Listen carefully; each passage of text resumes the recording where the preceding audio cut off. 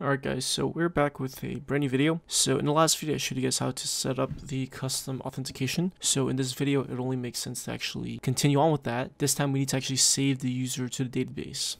Okay, so by default actually, if you want to use Django's built-in authentication system for like a different type of application, you can, and it's actually very easy to use. Now there are a couple methods that are part of Django's authentication library that make it very easy to customize it yourself. And that's exactly what we're going to be doing. Now, the next question is, how do we actually save the user to the database? Well, what we're going to do is inside auth.py is we're going to go ahead and declare a new variable. I'm going to call this new user. And what I'll do is I'll reference Discord user. Okay, now the model itself actually has a property called objects. And there's going to be a create user method on this objects property. So what we need to do is we need to pass in all of the appropriate fields for our Discord user model. So basically the ID, the Discord tag, avatar, and last login. We won't actually pass in last login. That's what Django framework will take care of for us. Okay, but we're gonna take care of passing the ID. So let's get the user ID. Remember the user object. Well, I keep saying object. I really mean dictionary. Okay, it has a property called ID or key.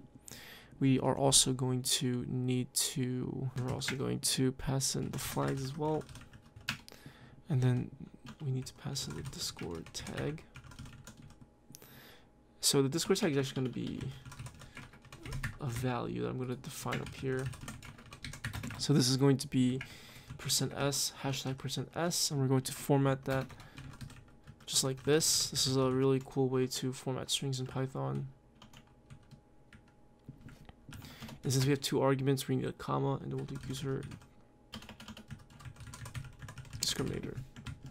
Okay, so pretty much this %s will take this position over here, and we have a concatenation with the pound symbol or hashtag symbol, and this %s will be taken by this value over here. Okay, so let's actually save, and let's return a new user. Now, if the user was found, we should return that user. Okay, now let's actually see what actually happens if we try to authenticate. So let's click on authorize. You're gonna see it actually says manager object has no attribute create user. Okay, so why are we getting this error? Well, the reason why is because we actually are using a custom model, and since we are using a custom model, we need to also have the manager object itself. So we need to actually create our own manager. So let's go ahead and do that. So I'm going to create a file called managers.py. And this managers.py file is going to just have a class, or all of the class that we want for our managers. Let me go ahead and import the models package.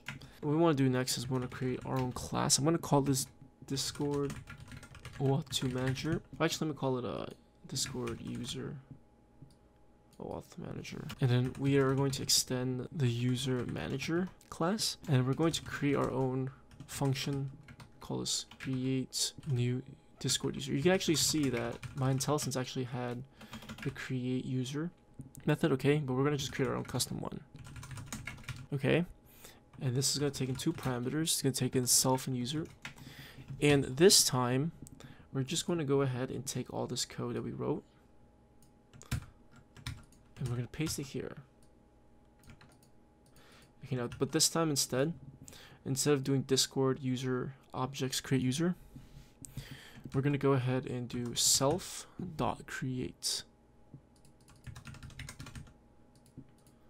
Okay, self.create. So that should create the actual object for us. Okay, so that's hopefully that's pretty straightforward. So we've encapsulated this function right over here. And now back in the auth.py file, we're simply going to go ahead and now we got to go to the models.py file, and what we need to do is we need to actually import the manager. So from managers, we got to import Discord, where was it? Discord user OAuth2 manager.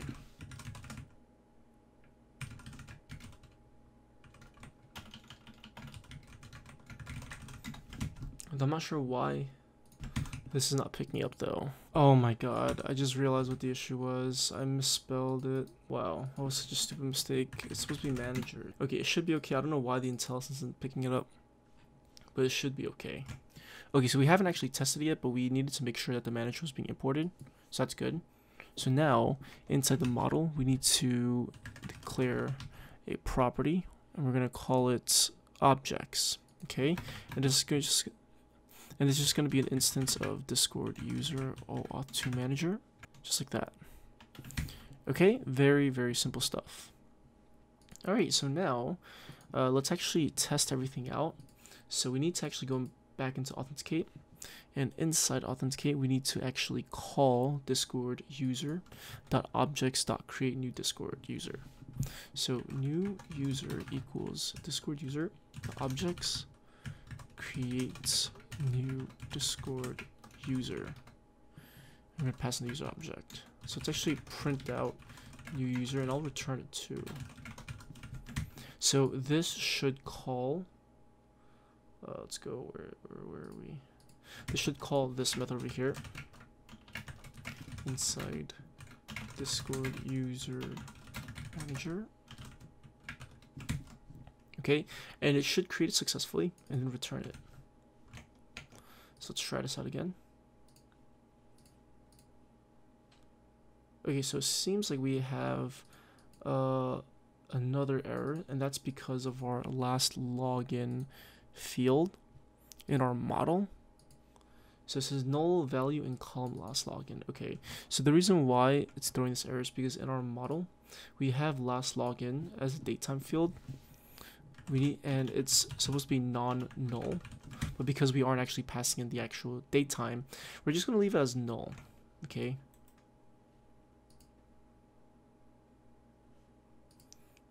Did that actually fix it? Oh, we need to migrate again. Whoops, sorry about that. So Python -py.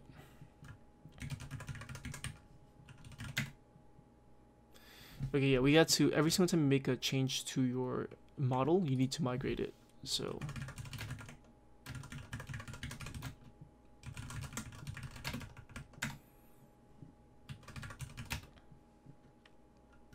and then last we have to do migrate.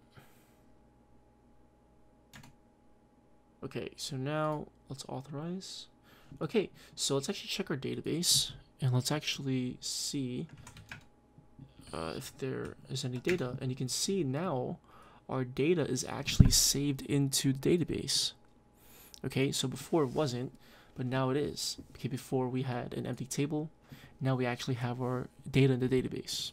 So that's pretty good. Okay, so this is pretty much how we are using our custom authentication. The last thing that we need to actually do is save the user to the session. Okay, but I'll do that in the next video.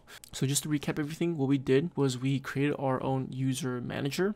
Okay, and we created our own function over here. Now that function, we called it right over here. Okay, Discord user objects create new Discord user. If we actually scroll up, you should see over here it says inside Discord user manager. So this function was in fact called, and it returns new user, and then we printed it out, and you can see this is Discord user object, and it shows you the ID. And then yeah, after that we just return, and then it brings us back to the redirect page successfully. So hopefully all of this was pretty straightforward. I know it may be a little bit confusing with the whole manager, but like I said, there's a reason why I showed you guys the errors, just so you guys are aware of what we need to do step by step. So in the next video, I'll show you guys how to save the actual user to the session, because right now, although we are authenticated and we are saved to the database, we still need to persist the session with the user. So I'll see you guys in that video. Peace.